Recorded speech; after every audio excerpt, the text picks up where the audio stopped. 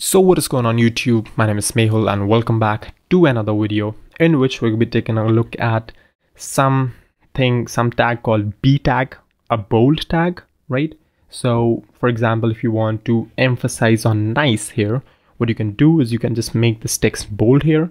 So we're gonna do that is just like we did with anchor tags, we can start a B tag just like this and end it here. So I want to say, hey browser, whenever you encounter this B, just go on and keep bolding everything unless you find a closing B tag, right? Just like with a slash and the same name, right? And one more thing you might have noticed is that these attributes right here, they're only for the opening tag, not for the closing tag, right? So that's important. For the closing part, you only need the name of the tag, not anything else. But for opening tag, you can have as many attributes as you want.